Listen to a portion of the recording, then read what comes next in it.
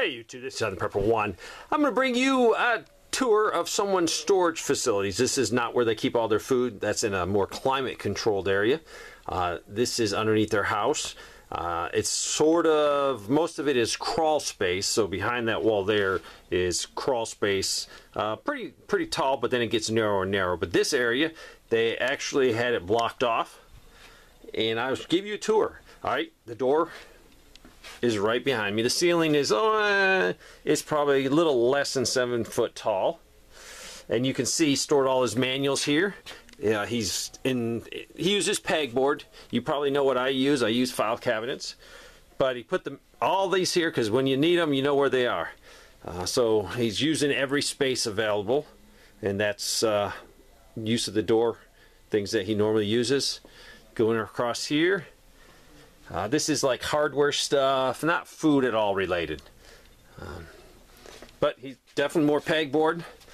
He's just getting stocked up, so if things aren't available logistically, or things just get so expensive. And this person, married man, woman in their 70s, and they live in the country, so having extras is good. You don't have to jump in that car, drive 30-40 minutes to a store to get what you need. It's already here.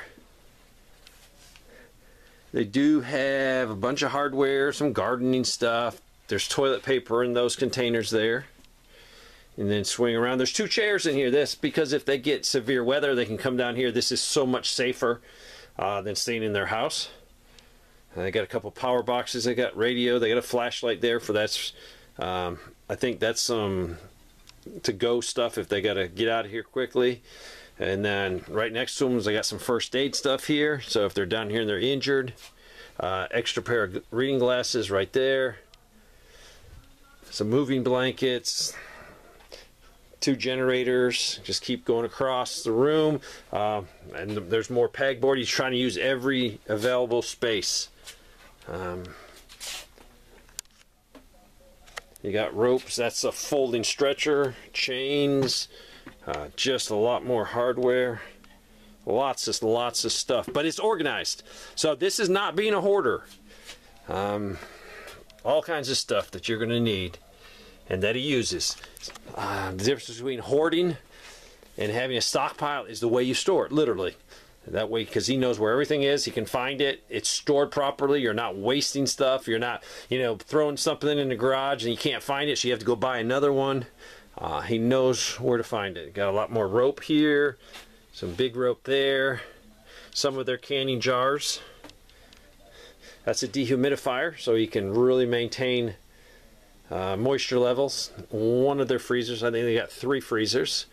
This is one of their freezers. And then we come back to the door.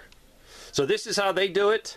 I'm trying to motivate you to get organized. I'm trying to motivate you to get your stuff in order so you can find it quickly in an emergency.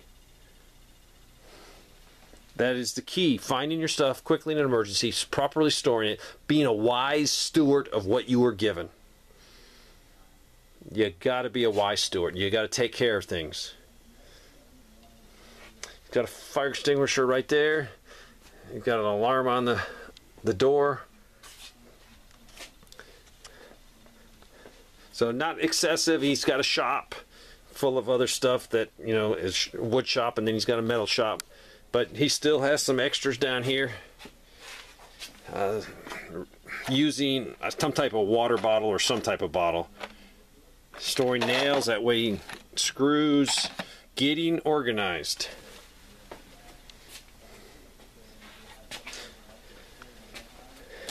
I like his hardware setup. I'm big into hardware. So he's got pretty much anything he needs to fix something. He has it here. He's got tape. I hope this motivates you. I hope this motivates you to get your stuff in order. Wise stewards. Properly stored. I enjoy watching videos of people, how they store their stuff, what they store. So I hope you enjoy this also. Thanks for watching.